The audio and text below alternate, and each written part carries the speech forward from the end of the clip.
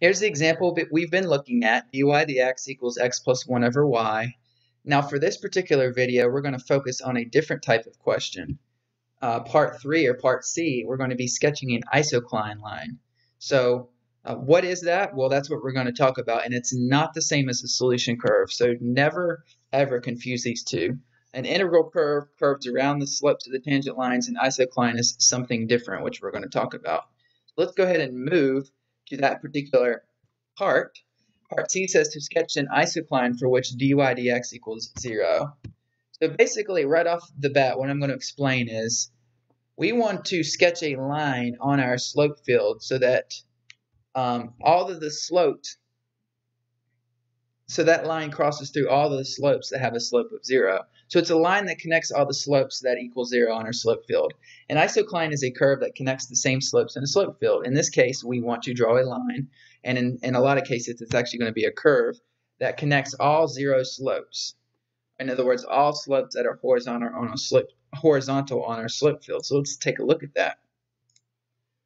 Okay, so here's our slope field. I included the slopes at -1/2 and 1/2. Won't really matter though for this case because the only slopes that have a slope of 0 are over here. And so what you want to do with an isocline line is just connect all these slopes. It doesn't have to hug them like the integral curve did right here, where the curve followed the slope's tangents. No, it doesn't do that. What it does is just connect them. So how would you connect these 4 horizontal lines? Well, the best way to do it would be with this vertical line right here. And this line would be the isocline. So again, sometimes it ends up being a curve. For example, what if I wanted to connect all the lines on here that had a slope of 1? Well, this one has 1, this one has 1, right? And what I can tell is only 2. So that would be a diagonal line would connect those two. But again, sometimes it ends up being a curve. So an isocline can be a line or curve, but what it does is it connects all the slopes on your slope field that have the same slope. So as you can see, there's going to be multiple isoclines. If I wanted to connect all the ones that had a vertical slope, I would actually go this way with it.